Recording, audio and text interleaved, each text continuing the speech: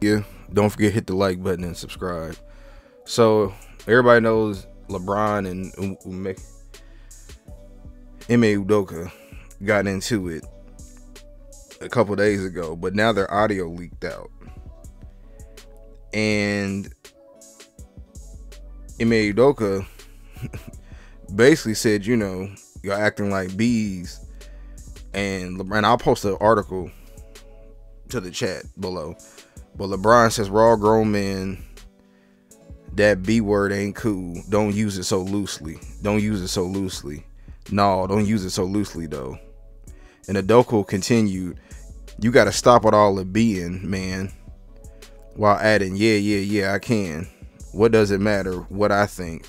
Worry about your own self.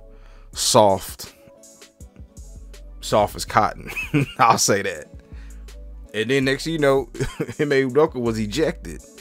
I've never seen that before, where they jawing back and forth and the ref was like, yeah, no, you got to get up out of here. Unless he already had a tech that I didn't know about. So now you got a lot of fans coming out and saying, oh, well, LeBron scored more points in his rookie year than imeudoka did his whole career. So what they got to do with what was going back and forth? Unless I'm tripping, it was a coach and a player jawing back and forth.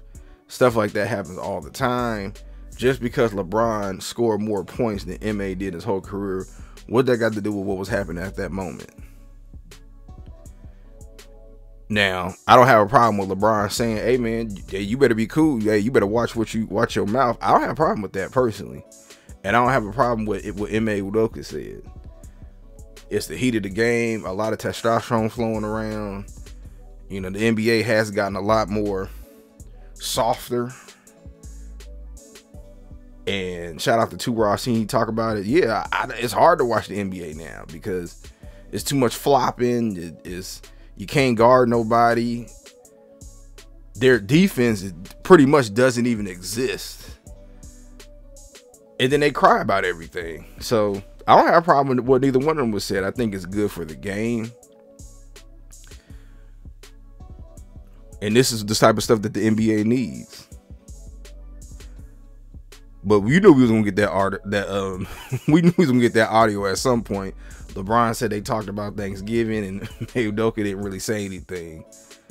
But no, shout out to the fans who put the audio out. But I just want to get my 2 cents on it. I mean, hey, it's good for the game. At least we get to see some type of back and forth jawing. Let me know what y'all think in the comment section.